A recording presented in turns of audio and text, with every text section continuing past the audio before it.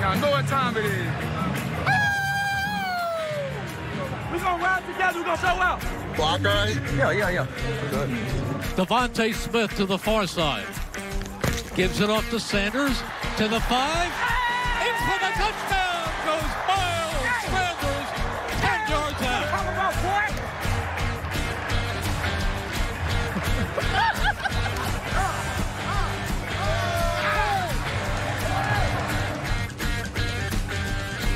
He is going deep for A.J. Brown, who leaps, comes down with the football, makes a touchdown. He's mine, baby. Let's go. Back goes Wentz. They've got him again! And that would be sack number 9. That was a cover sack. But now that I got one, I can relax. I can breathe. Damn! I hope y'all ready for this. He backed up. He sacked back at the 36.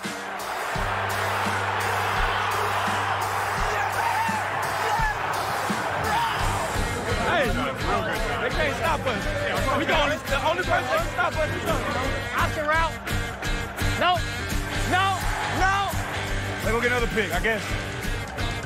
Mills is back. Here comes the rush. He throws, and it is intercepted. And now you don't take nothing but you being yourself. Let's keep this thing going, man. Hurts, he fires the plate, and it is a touchdown. Watkins. Mom. Hey.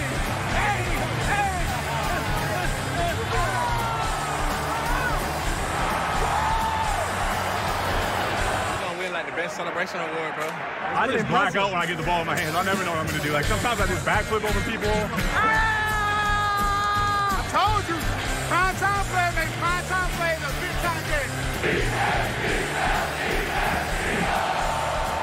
City of brotherly love. Thank you. It certainly was a fun season, and Jalen Hurts shined brightest on the game's biggest stage last season. In Super Bowl 57, he passed for more than 300 yards and a touchdown, and he added 3 more scores on the ground.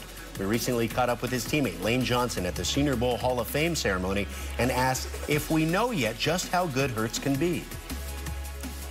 Yeah, I think we're still understanding. You just look at the past 3 years, the evolution of that. I think that speaks volumes. But really, I feel like how he handled himself in college with all the transitions, scrutiny, this, that, and other.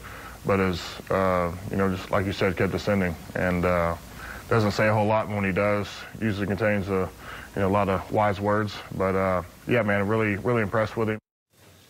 You heard Lane Johnson mention the ascension and the evolution there in Jalen Hurts' game. Look at some of the numbers here from his 2021, where he was still a playoff quarterback, to 2022, where he was a Super Bowl quarterback and MVP runner-up. That passer rating, the touchdowns improved, the interceptions were fewer, and his passer rating certainly amongst the best in all the games. So now, as we get used to Lane Johnson referring to Shane Steichen moving on and dealing with some of the adversity that he had in college with those transitions, saying that he can overcome adversity now in the NFL. So as Brian Johnson steps in as the offensive coordinator in Philadelphia, Bucky, do you think that Jalen Hurts can take another step forward or maybe a step back in 2023? Oh, I think he continues to be an ascending player. If you go back and look at Jalen Hurts' history, he's continued to get better and better and better each and every year. Going back to when I first saw him at Elite 11, this guy's completely transformed his game. We talk about Jalen Hurts being a dual-threat quarterback.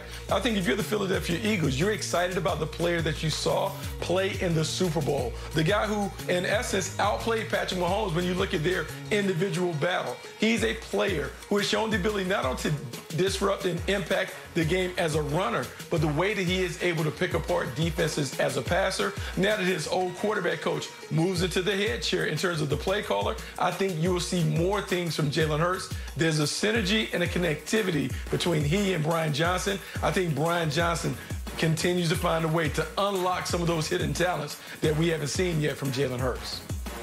Yeah, Bucky, if you listen to anybody in Philadelphia, whether it's owner Jeffrey Lurie, general manager Howie Roseman, or head coach Nick Sirianni, all three of them said the same thing after his massive contract extension.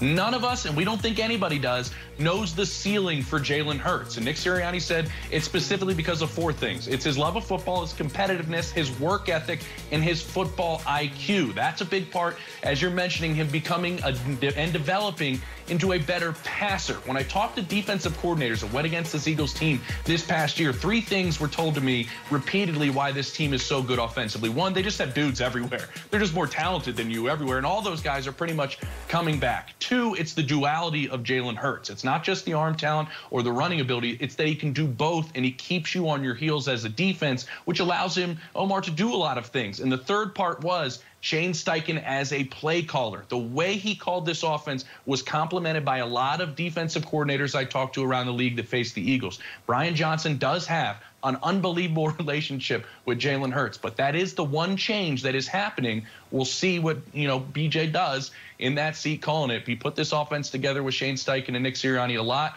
during the week. Now he's going to have to shine on Sundays. I remember last year the big storyline about Jalen Hurts was he was having the same offensive coordinator for the first time in back-to-back seasons since he was in high school. He's certainly used to having new offensive coordinators.